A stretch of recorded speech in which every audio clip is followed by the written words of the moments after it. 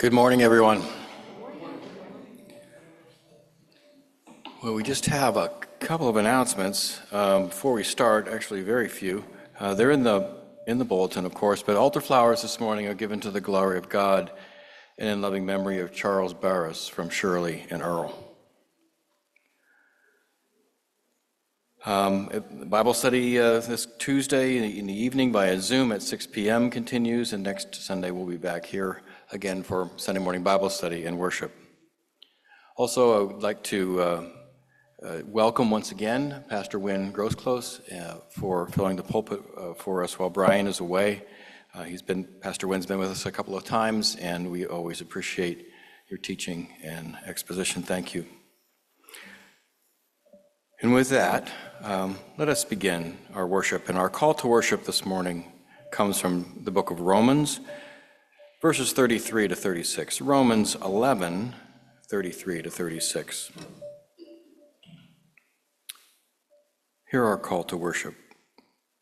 Oh, the depth of the riches and wisdom and knowledge of God. How unsearchable are his judgments, how inscrutable his ways. For who has known the mind of the Lord? Or who has been his counselor? Or who has given to him that he might be repaid? For from him and through him and to him are all things. To him be glory forever. Amen. Let's pray. Father, we bow before you this morning with great thankfulness that we can do that. Bow and worship the Creator of the universe and the Savior of our souls.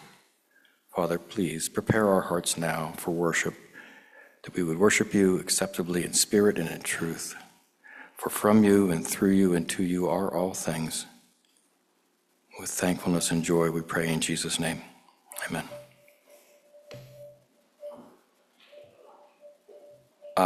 Our opening hymn this morning is page 376, Glorious Things of Thee Are Spoken.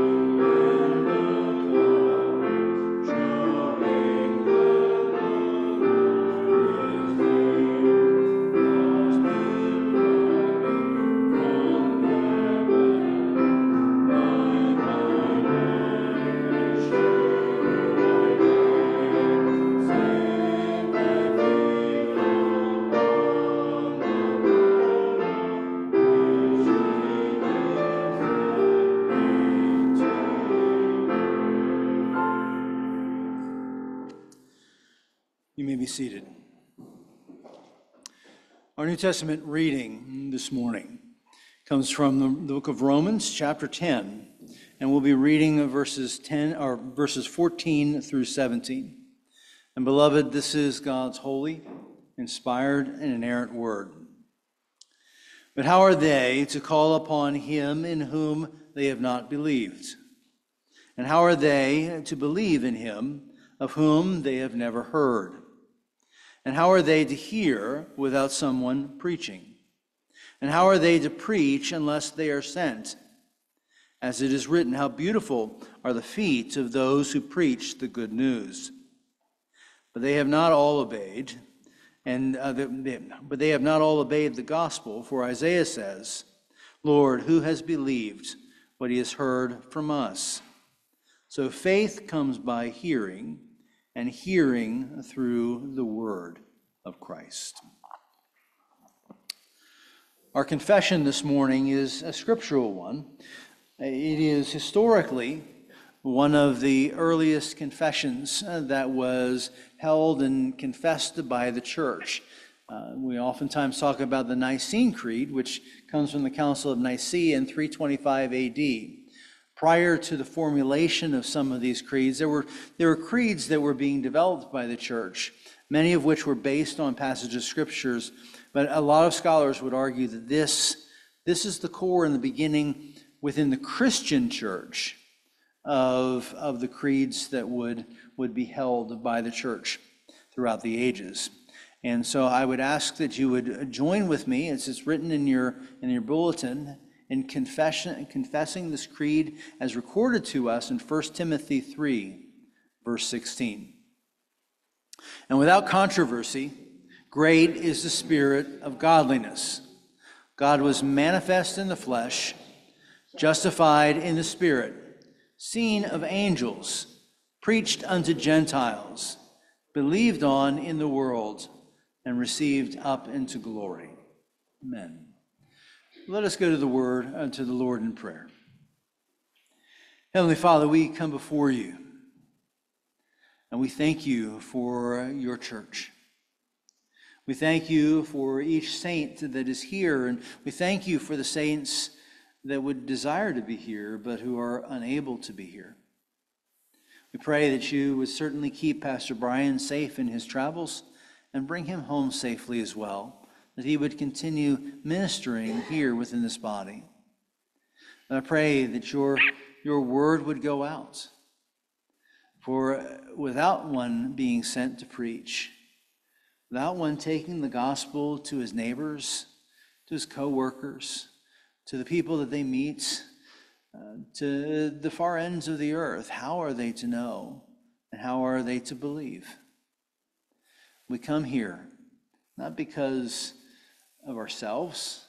We come here not because of anything that we've done or of habits that we have formed, good, bad, or otherwise. We come here because we seek to worship you and to honor you in all that we are.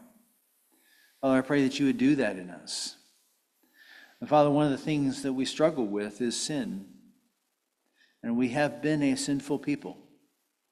Rather than doing things as you would lay it out in your word, we have oftentimes chosen our own way. And so, Father, we pray that you would forgive us.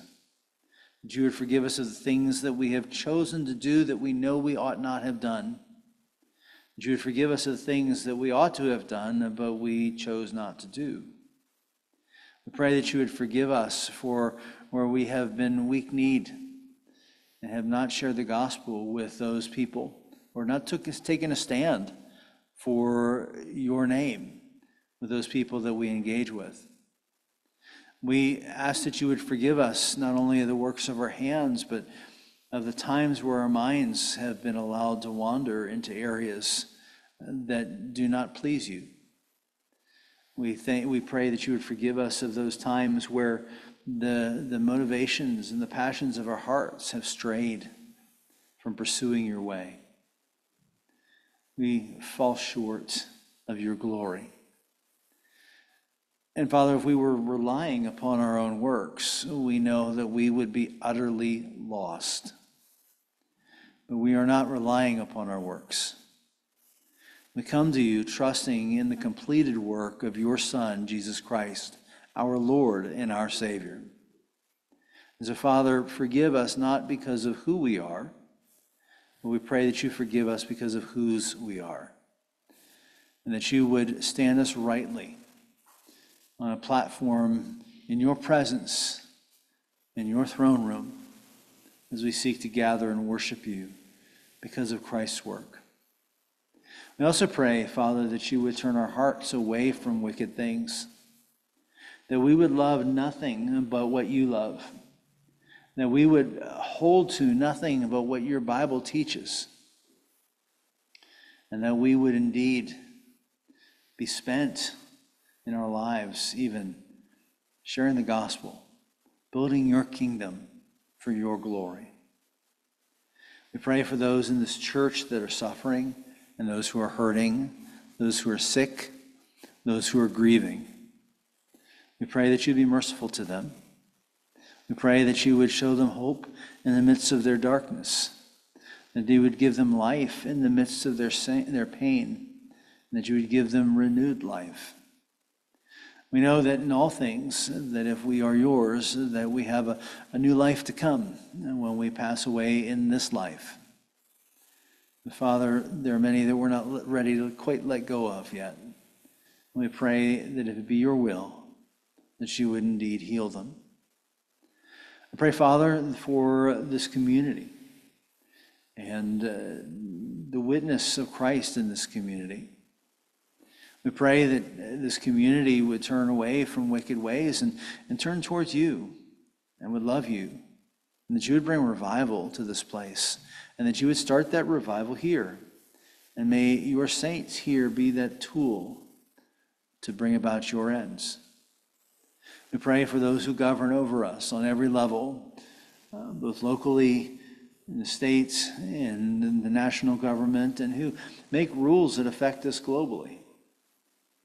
I pray that those who love you, that you would strengthen, that they would make rules and laws that would honor you. We pray that those who do not love you and who are angry about your word, that they would be brought to their knees, either in repentance or in destruction. We pray that either through them or in spite of them, that we be given a context where we can live peaceful, quiet, godly, and holy lives before you, that we might worship freely. We pray for our brothers and sisters across the globe that are suffering, whether it be persecution or whether it be just the evils that come along with warfare. May you comfort them. May you guide them. And may you use them as tools to share the gospel there as well. In all things, Father, we pray that Christ is magnified, that he is glorified in our lives and throughout the earth. We pray for that day when he will come and make all things new, but until that time, equip us that we might change those things that dishonor you into things that honor you. Our lives are yours. Never let us forget that. We pray all of this in Jesus' name. Amen.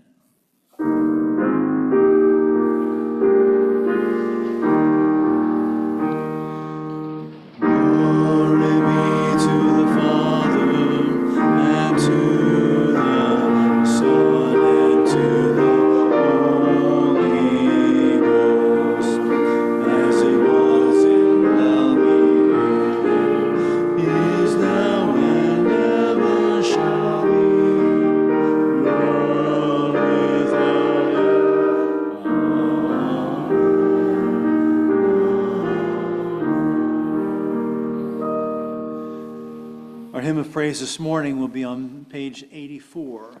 My faith looks up to thee.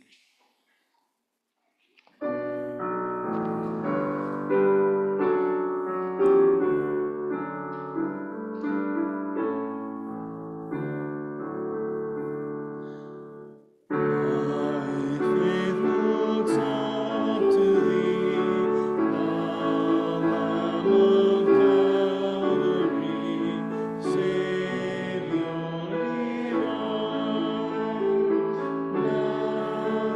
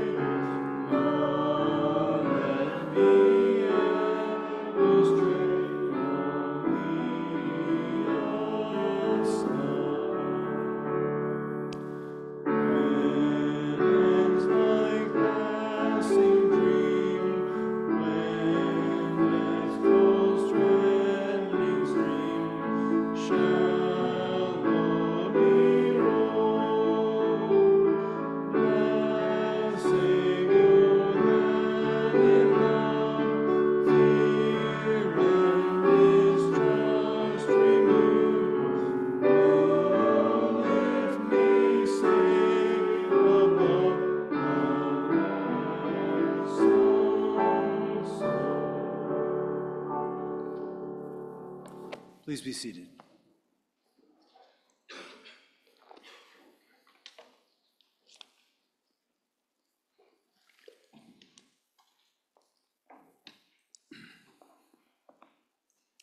Our scripture text this morning is taken from Psalm 29. Beloved, once again, this is God's holy, inspired, and inerrant word. Psalm 29. This is a psalm of David. Ascribe to the Lord, O heavenly beings, ascribe to the Lord glory and strength. Ascribe to the Lord glory due to his name. Worship the Lord in splendor of holiness. The voice of the Lord is over the waters. The glory of God thunders. The Lord over many waters. The voice of the Lord is powerful. The voice of the Lord is full of majesty. The voice of the Lord breaks the cedars. The Lord breaks the cedars of Lebanon. He makes Lebanon skip like a calf, and Syrian like a young wild ox. The voice of the Lord flashes forth flames of fire. The voice of the Lord shakes the wilderness. The Lord shakes the wilderness of Kadesh. The voice of the Lord makes the deer give birth.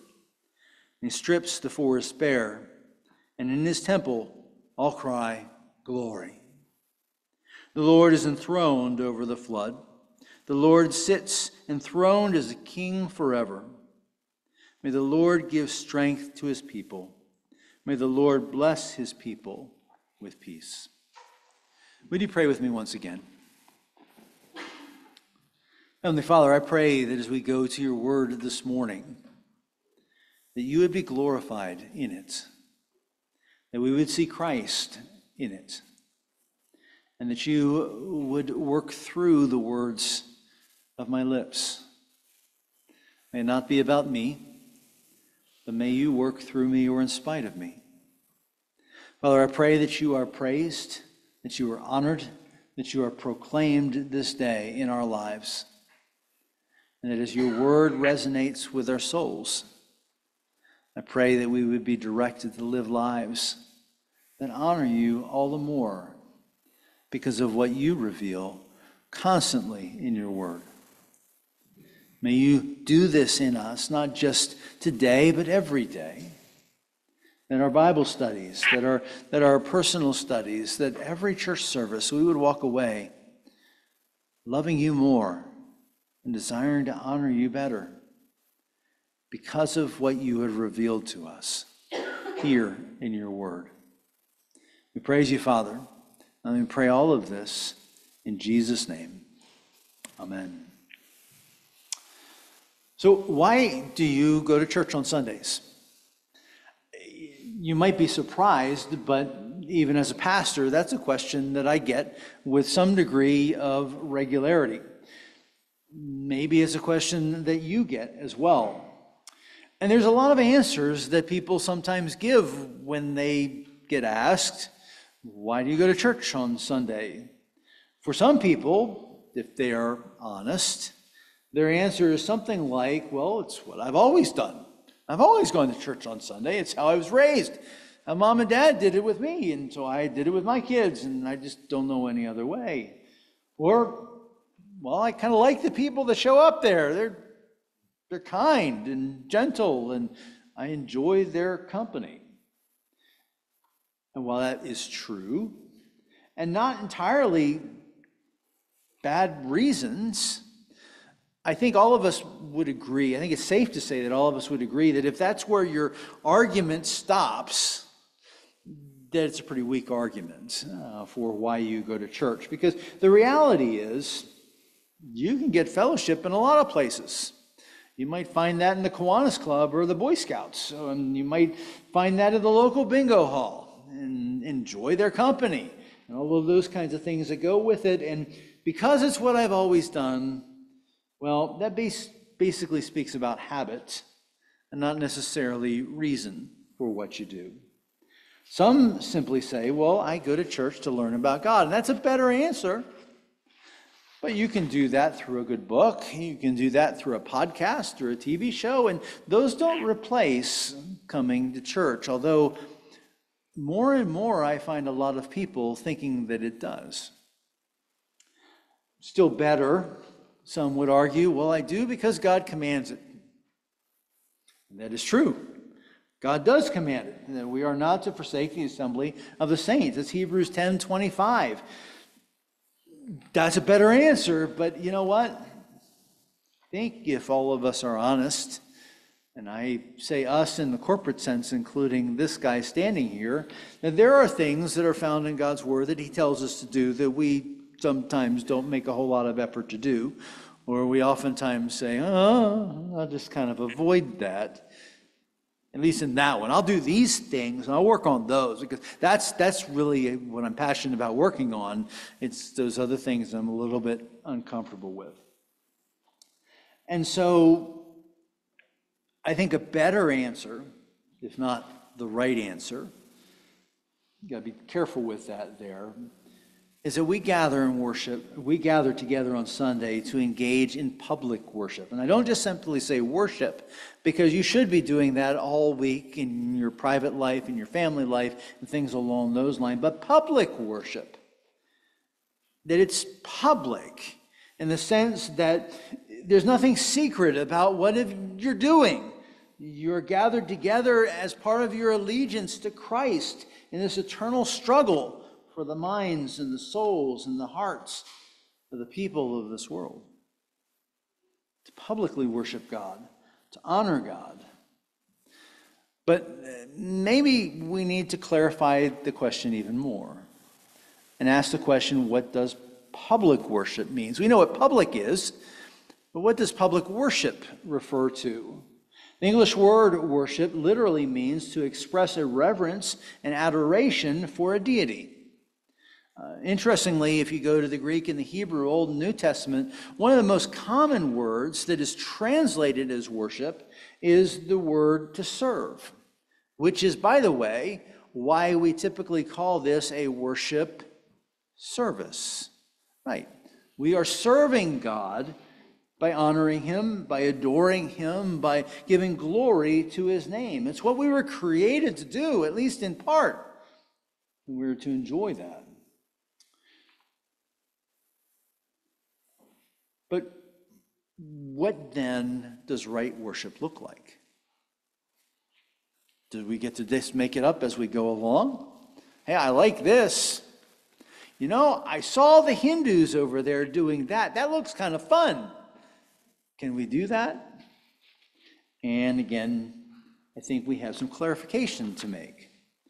I know you guys use the Westminster Shorter Catechism, so I thought the Westminster Confession's definition of true worship is probably about as straightforward and natural for this body as a place to go. If you go to chapter 21, section 5, if you kind of like to look things up, that's where I'm finding this thing, right? Worship would include the reading of Scripture with godly fear. In other words, not just read it to read it, but read it with a sense of reverence for what it is that you've read.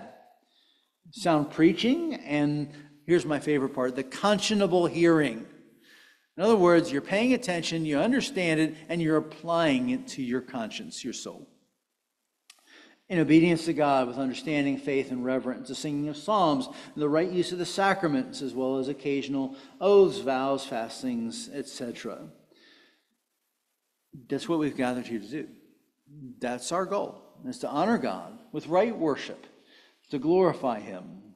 But there's one more question that we need to ask, and this is where Psalm 29 comes into play. What is our motivation?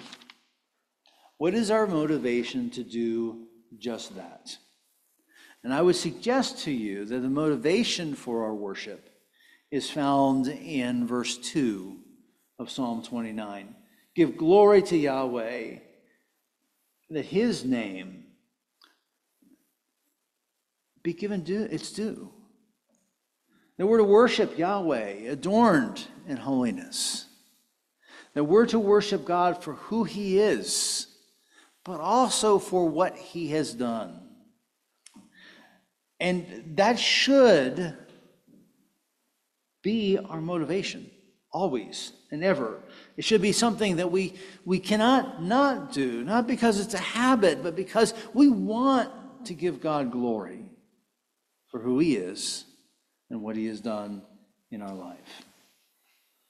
It's verse 2, and that leads us to Psalm 29. Psalm 29 addresses worship, and in doing so, it breaks up this idea in 3 parts.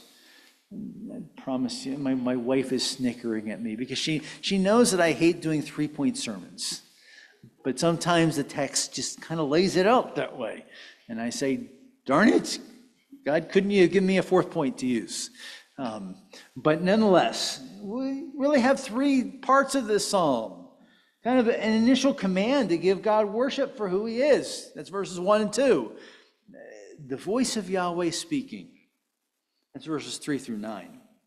And then Yahweh reigning is found in verses 10 and 11, and the results thereof. So you can maybe even say more simply who God is and what God speaks and how God rules is what this psalm talks about. And so we begin with the first part of the psalm in the first 2 verses. It's a psalm of David. And I always, and you've heard me say this before, I always read those superscripts on top because they're part of the original Hebrew text. So they are part of the inspired word of God that is given to us. So we should pay attention to those things and not just kind of gloss over them and go, okay, that's just some editors. No, it's not some editor. It's the original authors under the inspiration of the Holy Spirit. The Psalm of David. Give to Yahweh, O sons of God. Give to Yahweh glory and strength.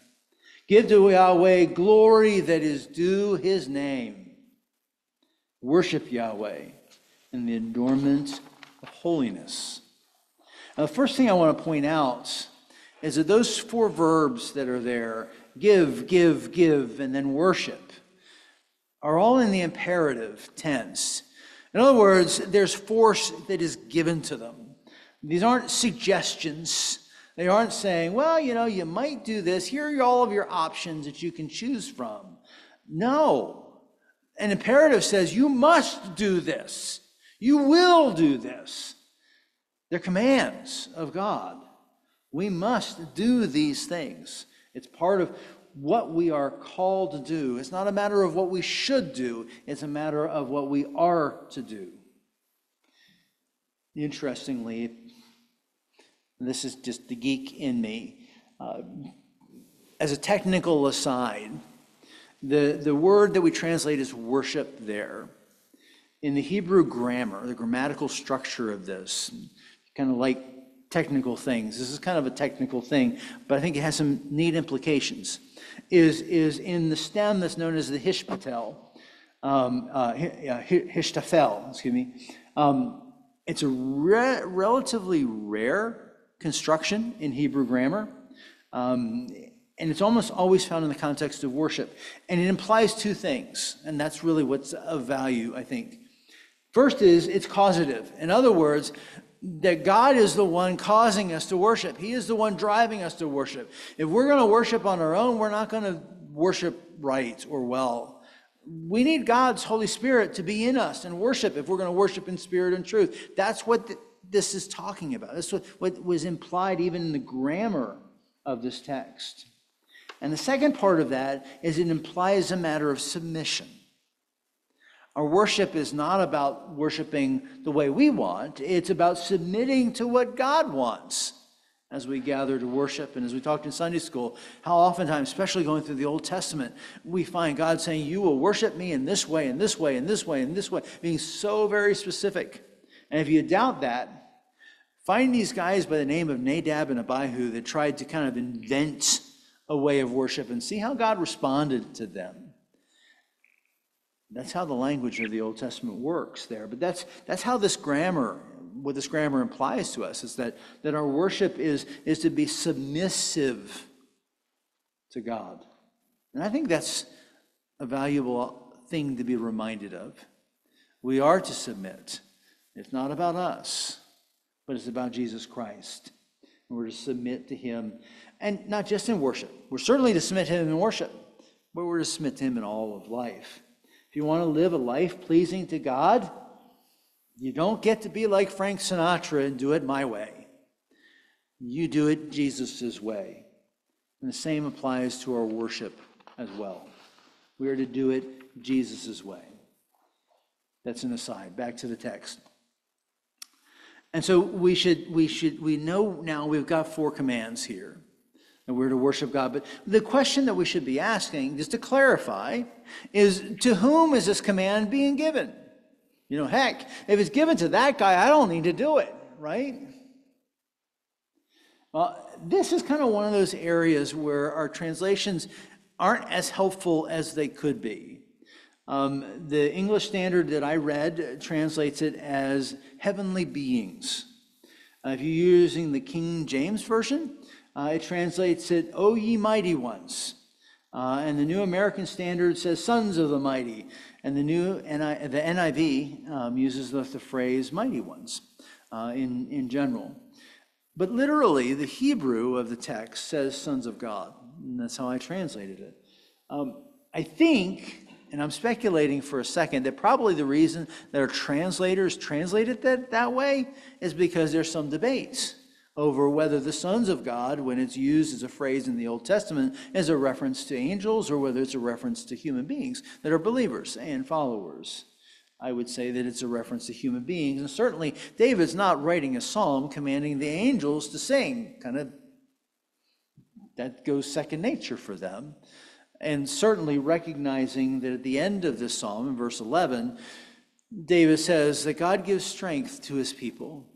So we are the mighty ones. It may not always feel like it, but we are the mighty ones in that sense.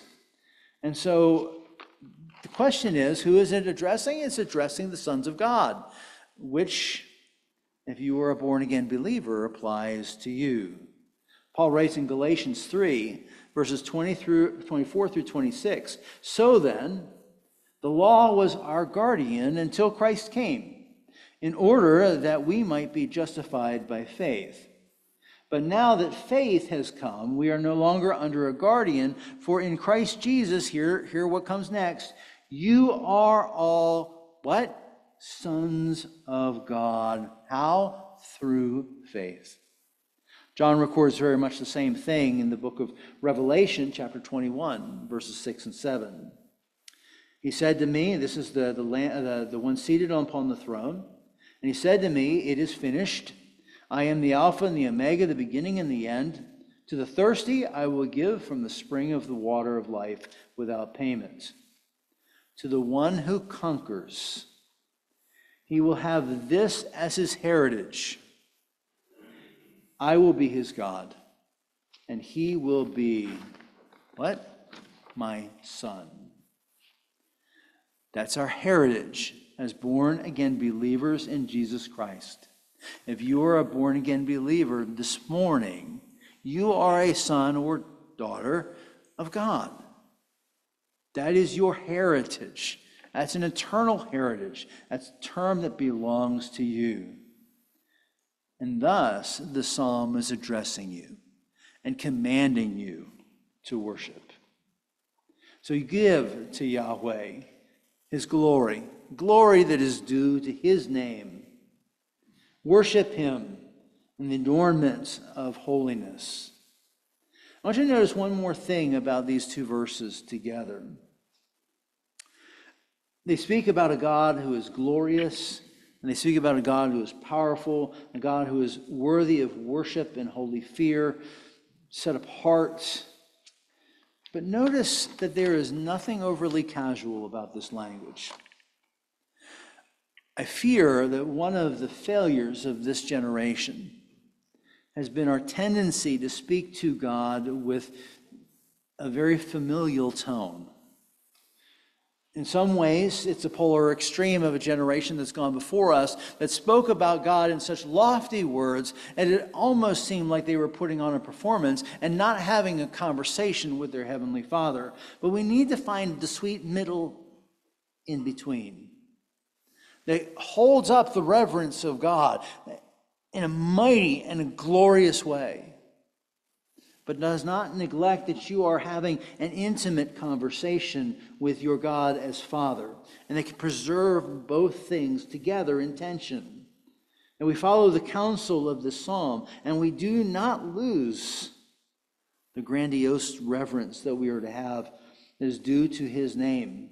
When we come before him, let us not come before him being inclined to say, "Hey, Pop, what's up?" You chuckle, but I've heard pastors begin prayers like that. That's not a good model for us to follow. And that we're more inclined to use the language of the Apostle Thomas, who, when he becomes convinced of the resurrected Christ, his first response is to refer to Jesus as my Lord and my God. That's powerful language. It's reverent language. And we are to be so adorned in holiness. Holiness simply means to be set apart for God and his purposes alone. Okay, so the holy things in the Old Testament were only to be used for God's worship and glory. And we are called holy in the Old Testament. And the New Testament too, we are said to be holy as God is holy. And so we are to be adorned in that reality, that we're to be set apart for worship and for honoring God. And as we move from that into verses 3 through 9, we find a phrase that is repeated 7 times. The voice of Yahweh. The voice of Yahweh is over the waters. The God of glory thunders. Yahweh is over the waters. The voice of Yahweh is strong. The voice of Yahweh is majestic. The voice of Yahweh breaks cedars. Yahweh breaks the cedars of Lebanon. It makes Lebanon dance. Some of your Bibles will say skip, like a young bull, and Syrian, like the calf of a wild bull. The voice of Yahweh cleaves with flames of fire. The voice of Yahweh writhes the wilderness. Yahweh writhes the wilderness of Kadesh. The voice of Yahweh writhes the fallow dove and gives early honeycomb. And in his temple, all of his say, glory. Now, it's important to spend a little bit of time on packaging because there's a lot of figurative language that is used here. And if you're following along in different translations of your Bible, you may say, Pastor Win, some of what I have written in front of me doesn't line up exactly with how you have just translated it. And that's true because some of this section is notoriously difficult to translate. And that just is not me saying of my weakness, though I'm weak.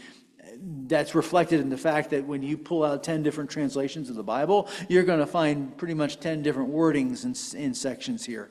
And that's because scholars are looking at terms and phrases that are maybe used just once in the Bible and going, what does this mean? Or how is this to be understood? And things along those lines.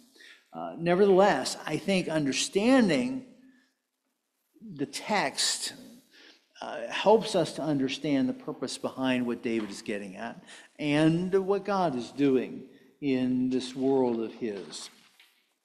First, let me say, though, that this phrase that's repeated over and over again, this voice of Yahweh, is an extremely important phrase in Scripture. You're sitting there going, duh.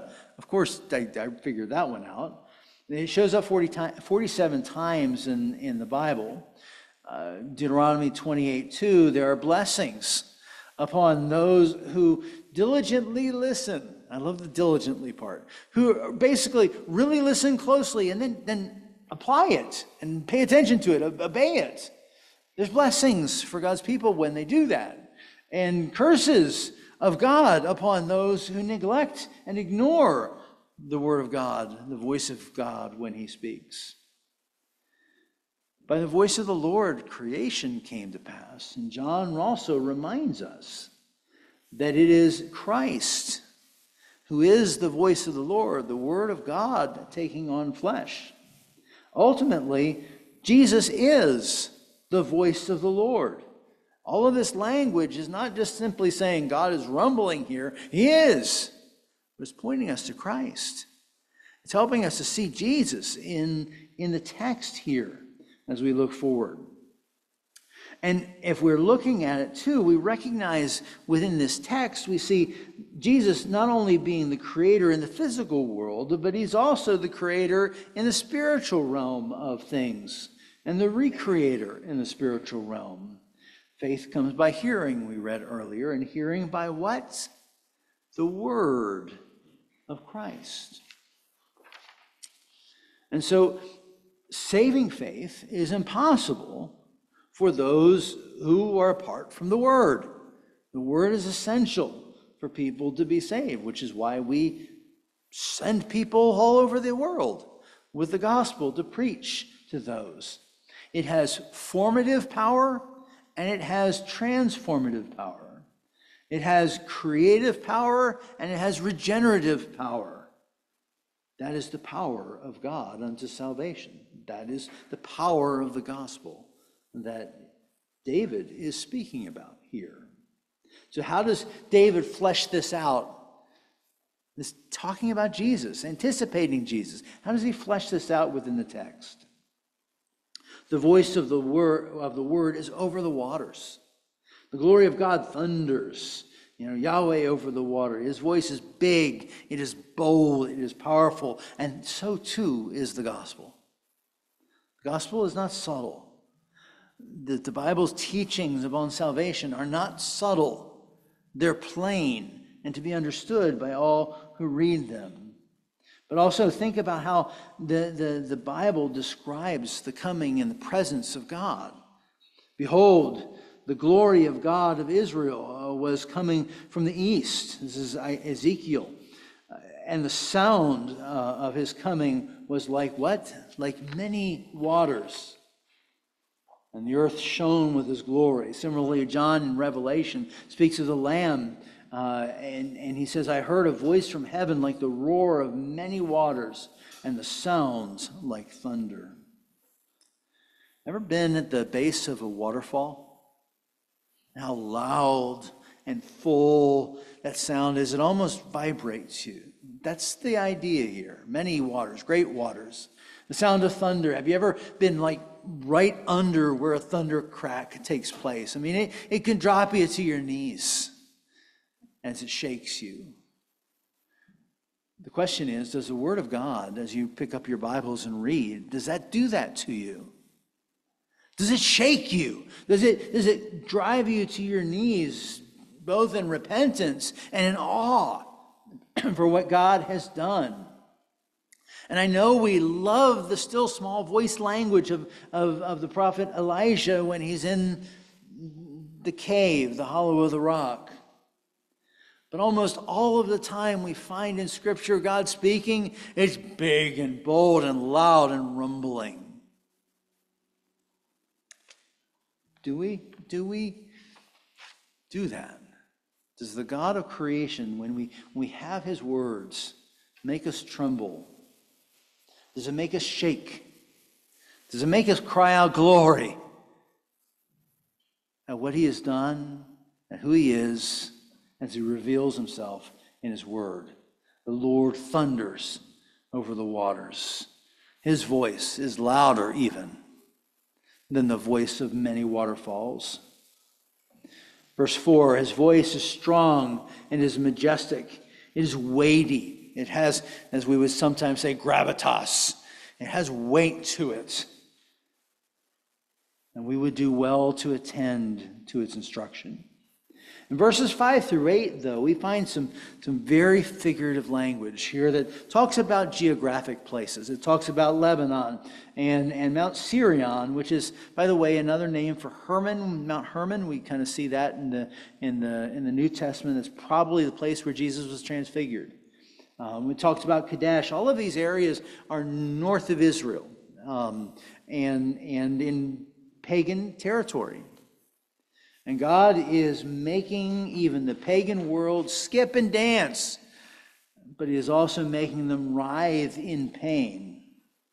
Some of our Bibles will say shake, but the Hebrew word there refers to a woman giving birth and going through the pains of childbirth. I don't think shake carries the weight. Writhe is probably a better term to use there. But God is doing that. Even in the pagan world is what David is getting at. He is shaking them. He's bringing them joy on one hand, but he is shaking them to bits on the other hand. Perhaps even in verse 7 we find this idea kind of summarized. The voice of God, and I want to use, my translation comes closer to the King James here. Cleaves, the King James says divides, with flames of fire. Now, that's a neat verse for a lot of reasons, but one of the reasons I think it's neat is when you get to the book of Hebrews, the writer of Hebrews uses this verse twice to help us understand the work of God. The first in Hebrews 12:29, that our God is a consuming fire, that he uses fire to consume the dross, consume those things that are not his, to purify and refine his own people from the world. But also in 4:12, the word of God is living and active, sharper than any two-edged sword. What does it do? It pierces to the division of the soul and the spirit, joints and marrow, discerning thoughts and intentions of the heart. Folks, the word of God divides us when we really take it to heart. Because there's still, even in the redeemed, we still have that old man kind of pulling us in the direction of the world. And the word of God comes in there and says, no, I'm going to separate that. I'm going to cut that out like a surgeon's scalpel. I'm just going to cut straight through and divide that through. It divides families. Mothers and daughters and fathers and sons and uncles and aunts. And that's Jesus' words, not mine. Jesus said, I come to bring a sword, not peace. Because the gospel will divide families. It divides nations and it divides individuals to the core. And God makes even the nations dance in celebration, but also suffer in agony as he divides things out. He is sovereign over the affairs not only of his covenant people, but of the wicked as well. And he is sovereign over those even who will constitute his covenant people. Paul writes that the gospel is the power of God unto salvation. The solution of all of America's woes will not be found in the polling booths. It will be found with the gospel of Jesus Christ. Till lives are changed, till hearts are transformed, until there is renewal and revival that comes, we will continue down this path towards immorality and sin. If America falls, remember that this too will be the work of God in his raising up and bringing down, in his causing things to writhe in pain. Verse 9 speaks of travail, the writhing of the deer giving birth. Now, I want to highlight that, though, because there's a neat analogy that is found in that idea. You see, giving birth is a painful experience. I can't testify to that personally, but I can testify to having witnessed that. But you know what? After all of the pain, after all of the suffering, there is new life. There's something that beautiful that is the result. God is doing that. This is what David is getting at in this world around him. Yes, he's causing the nations to rise up and topple down, but even in their toppling, the result is the redemption of people. You know, think about what happened after Pentecost and the gospel went out. Certainly persecution, certainly a lot of awful things, certainly a lot of suffering, but there were people who were redeemed by the blood of Jesus Christ, who became born-again believers and given a life eternal. The gospel has risen up, built up nations, and it has torn them to the ground, and it will continue to do so across the ages. In addition, individuals. You see, because repenting of sin, if we really do it and we're serious about it, and we kind of couple that with what we sometimes talk about a godly grief or godly sorrow over our sin, if we really are there, then guess what? That's a painful thing.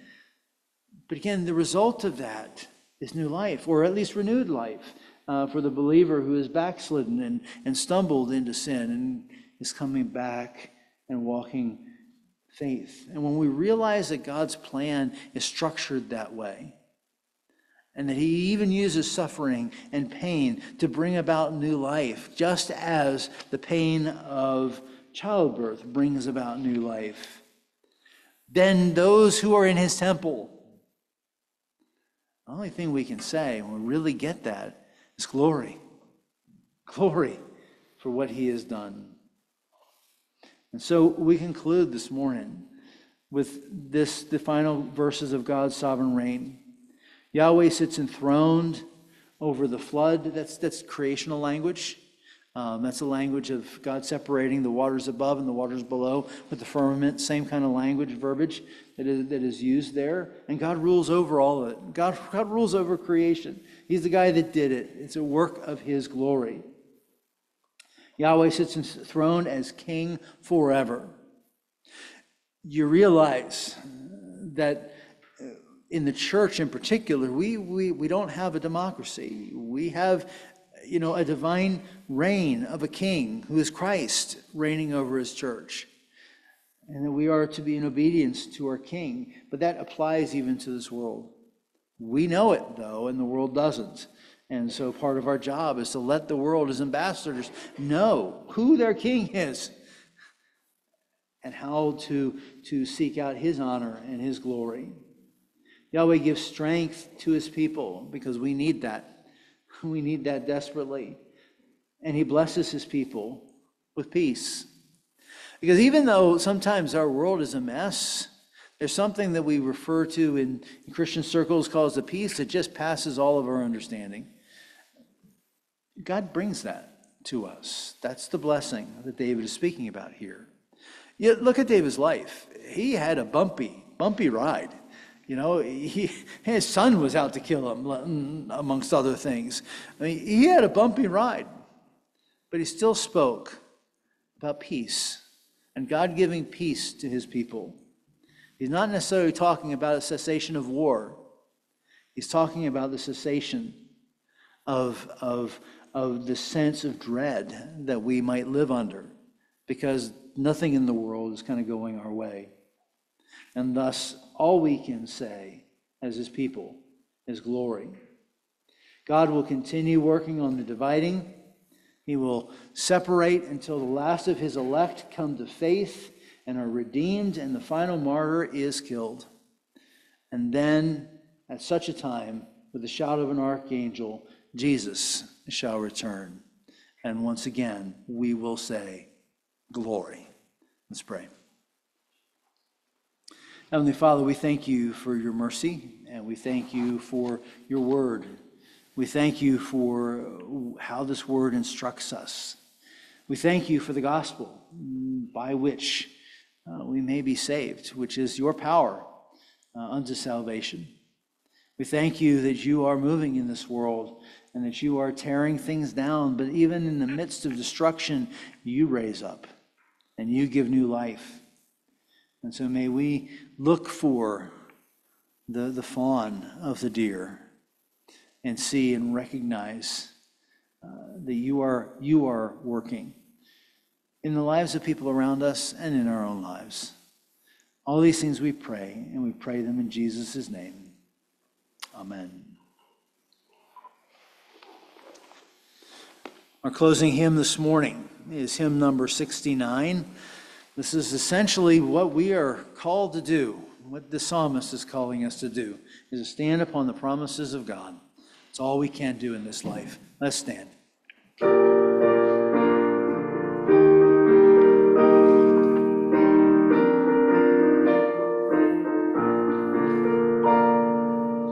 Standing on the promises of Christ my King, through eternal ages let his praises ring. Glory in the highest I will shout and sing, standing on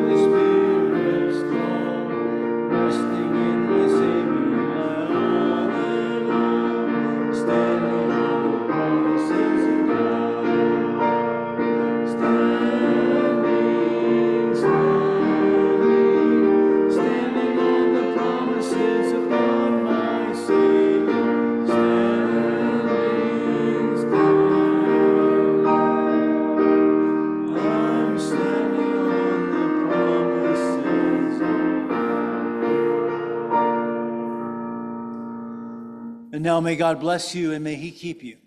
May he make his face to shine as a light upon you, and may he be gracious to you. May he turn his countenance in your direction, that means his affections, and may he grant you shalom, peace.